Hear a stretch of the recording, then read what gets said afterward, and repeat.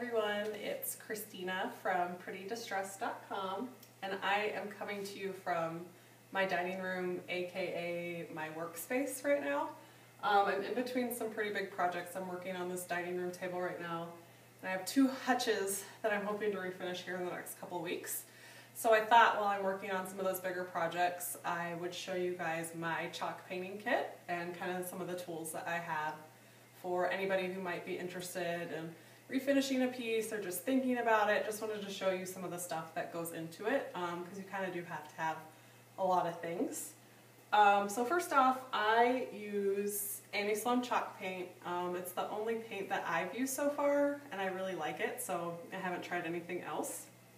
What's really cool about this paint is that you don't really have to prep a piece. The only thing you really need to do is clean it off with some soap and water. You don't need to sand or put a primer on it or anything else. And everything I've painted so far, I've done about 10 pieces. I haven't had any issues with flaking or peeling or chipping or anything unless I've been going for that look. So I really like it. Some good colors to start with. A really good one is Old White. It's kind of an antique white. It's not going to be a pure white. It's a little bit more creamy, but it goes with everything and looks good throughout the house, so I think that's a really good color to have. And another one I started with was Paris Gray, which is just a light gray that again is really versatile and goes with a lot of things. And I just recently added Duck Egg Blue to my collection, which is a light blue with a little bit of a green tint to it. And I've done that on some accent pieces, and I'm going to be using that on the hutch for the back of the shelving area there. So that's like fun to have a little pop of color once you start getting a little bit more involved. But I think if you're going to pick one color to start with, I would do Old White or Paris Gray, just depending on which way you want to go, because they're just really versatile and work with a lot of things, and they're really pretty. So that would be my take. Another thing you're also going to need are the waxes, and I use Sloan wax because I think it's really good. The clear wax is just going to be kind of to give you a finish to protect your piece so the paint won't chip off. And then the dark wax is going to be for antiquing and distressing and making your piece look older. So if you're just thinking about trying out a piece and you're not really sure if you want to get into the whole dark wax thing, I started out just buying a clear wax and an Old White. Those are the first two things that I bought. So that's not that big of an investment. The paint is about $34, $35 for a pint like this, and then the waxes are $10 less than that, around $25 from a stockist in your area.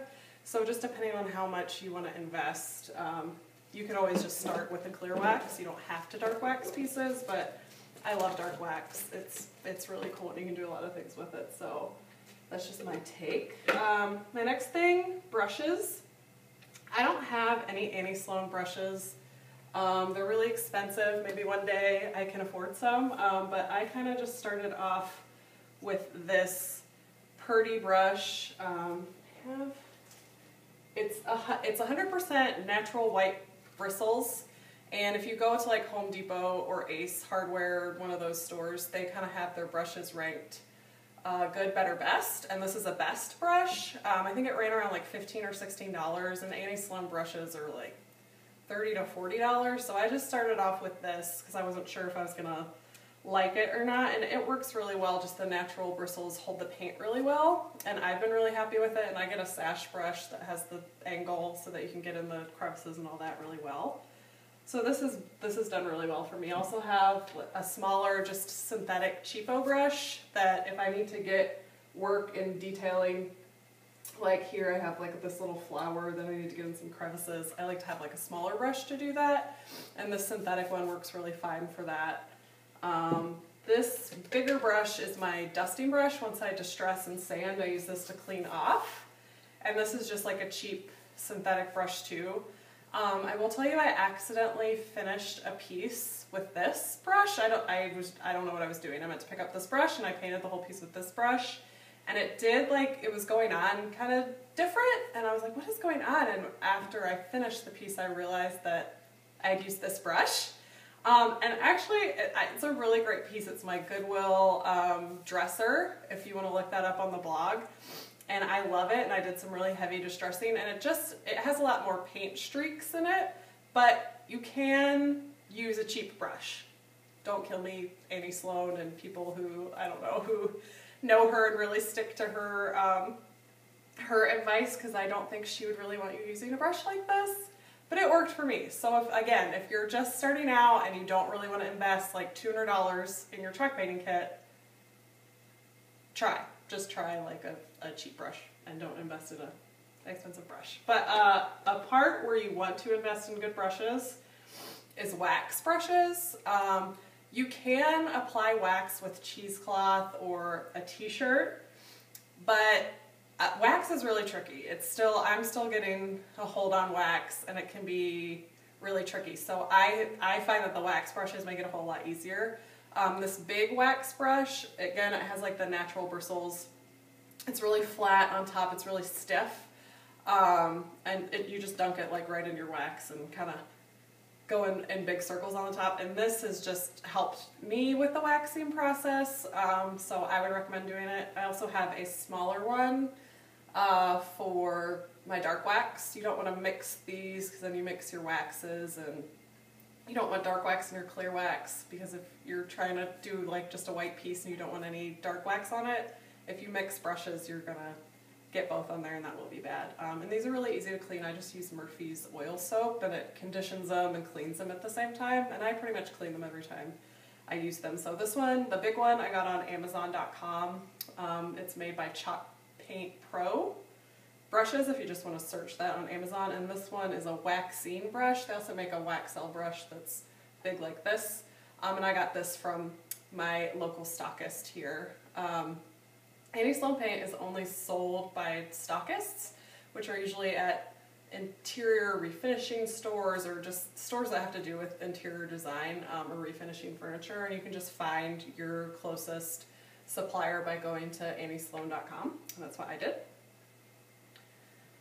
And the only other brush I have is just this really small detail brush that I got in like a pack of 5 brushes at Hobby Lobby that I use for like acrylic paint and stuff. And this I use just to get, like, I have this really thin detail in line on this table here and really wanted that covered, so I went in there with this brush.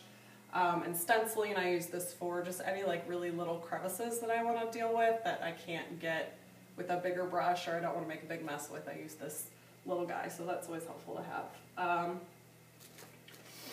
Other things that I have are just like things that you can have that make it easier, but you don't have to have them. I have a little paint can opener, which makes it really easy to open my paint.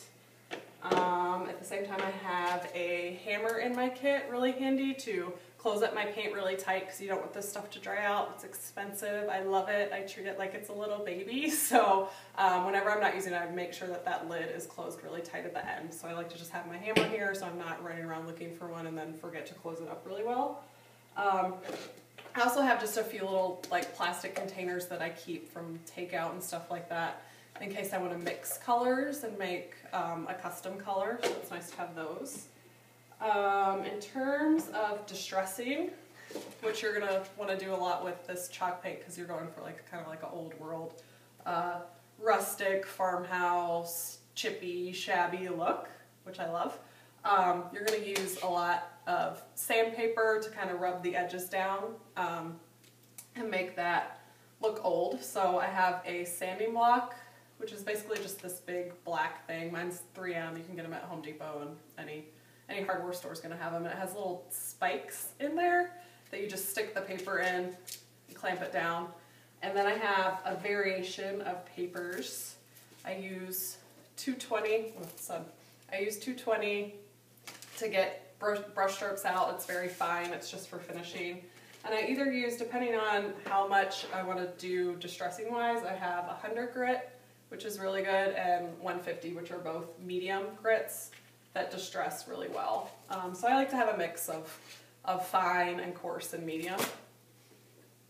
And I also have some fine steel wool, which you find in the section with the sandpaper, and I use this when I'm doing dark wax. And this technique I learned from Kristen Benston at blueeggbrounnest.com. She's amazing. She's a lot better than me. So if you want to learn more about chalk painting, I would definitely check her out. But she does a technique where when she puts on her dark wax, she goes right over it with a steel wool to kind of blend that in and work with the distressing. And I found that that works really well for me, so I always have some of that. And then the last couple things I have, for buffing your wax, I have cheesecloth because it's lint free. Sometimes I use cheesecloth to take off paint or rub paint in because it's porous, and it works really well with doing some different techniques with the paint.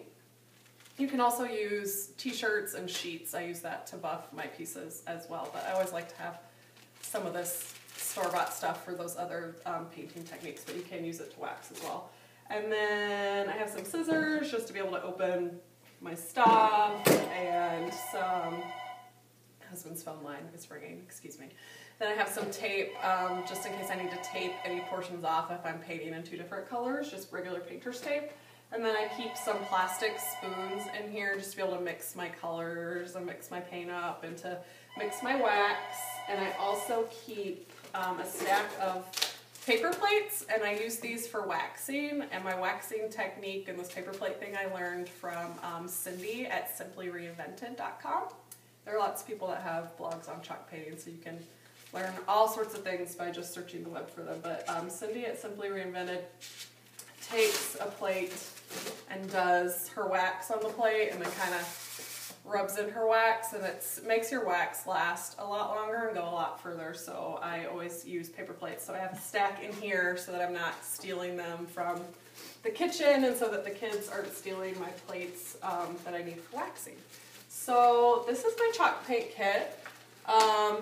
Your chalk paint kit can look whatever way you want it to. I'll try to do some pricing and links to where I bought my stuff, so you guys can see that. And I also have this little caddy that my father-in-law gave me, which is super nice because I can just put all my stuff in here and just haul it around wherever I need to, whatever I'm working on.